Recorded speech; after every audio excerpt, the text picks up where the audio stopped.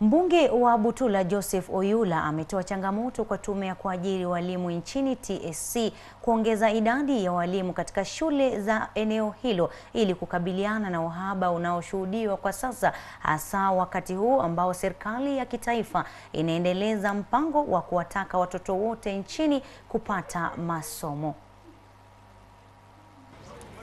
Oyula ambaye alikuwa akihutubia walimu wakuu wa shule za msingi kutoka Butula kwenye hafla ya kujadili matokeo ya mtihani wa hivi majuzi ambao ulifadhiliwa na hazina CDF ili kunoa makali ya wanafunzi katika eneo hilo, ameelezea kughadhabishwa na jinsi tume ya TSC imefumbia macho swala la uhaba wa walimu eneo hilo, ikizingatiwa kwa lina idadi kubwa ya wanafunzi. And my message to County Director TSC was the balancing of teachers in Butula.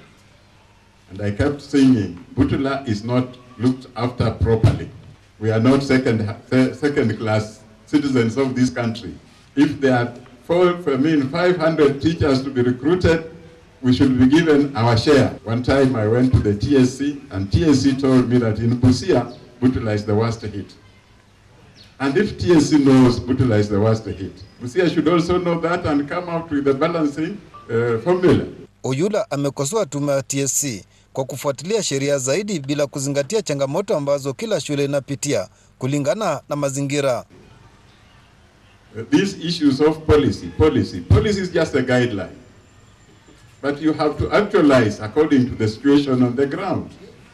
That's what we need to do. They are guidelines, yes. So long as you don't go beyond what the guidelines say. Internal balancing also is important.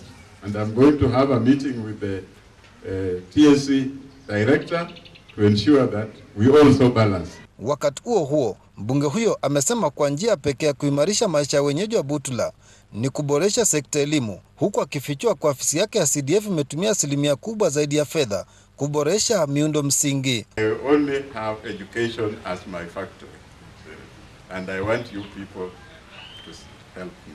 Together, consult each other. I always say that. And we repeatedly see what we can improve on. The last time we, at the KCPE level was 220, make sure it goes to 230. Then cumulatively, we shall be above 252. Kwa upande wake walimu wakuu wa shule za msingi katika eneo bunge la Butula wakiongozwa na mwalimu kwa shule ya msingi ya Bumutiru RC Eric Magero wamepongeza juhudi za mbunge huyo kuboresha miundo msingi na kuchangia pakubwa kuimarisha matokeo ya mitihani ya kitaifa.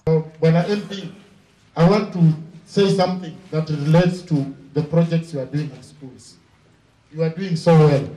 And if you look at that performance, there is a school that has been notoriously number last. But for the first time, it is not there. That means the infrastructure repairs you are doing in that school has made that school improve. Now, there is value added on the money you spend in that school.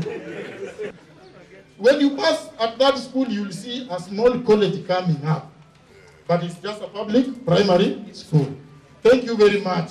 Aidha, katibu mkuu wa chama cha kutetea masuala ya walimu na tawi la Busia Patrick Mulamba ametoa changamoto kwa walimu katika eneo bunge la Butula kutia bidii zaidi na kuhakikisha kwa eneo hilo linatia fora katika mitihani ya kitaifa. Now that we have the opportunity to be in school and the teachers are ready to teach, let us save the children.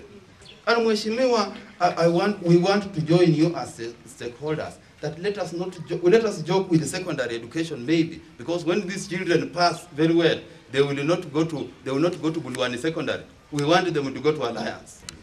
If we educated children, security will not be an issue. Robert Malala, Nyota TV, County ya Busia. Naam, shukran sana mwanahabari wetu Robert Malala kutoka kaunti ya Busia. Tukiachana na hayo